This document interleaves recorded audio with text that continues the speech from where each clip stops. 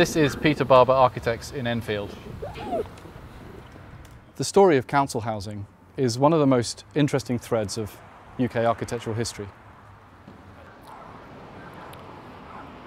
Enfield's relationship to council housing provision stretches back all the way really to the Homes Fit for Heroes project following the First World War, where prefabricated houses were constructed for tenants. And they continued to build through the 1930s and in the post-war period, when large estates were constructed across London and indeed in Enfield. The right to buy scheme in the 1980s changed council housing forever, and it's one of the reasons that saw something of a decline towards the later part of the 20th century. But following the millennium, there has been a resurgence of council housing projects, with Enfield being quite progressive in that.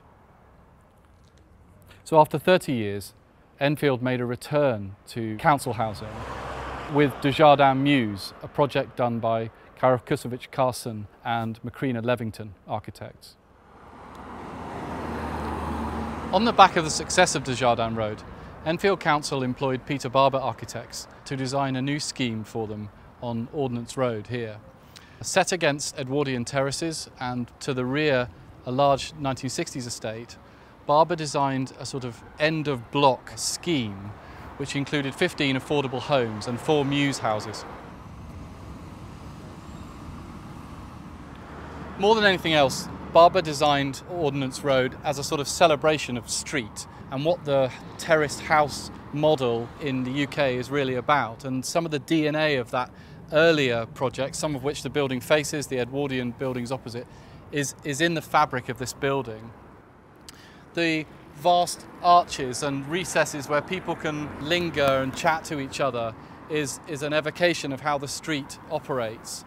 So there are huge architectural forces at work in this fairly small scale building, and Barber held them all in check, partly by his use of this shared materiality, this buff brick which he uses in all the facades, and partly because of the shapes and forms of the terraces themselves. This is a large-scale building, but you can read that it has smaller buildings within it.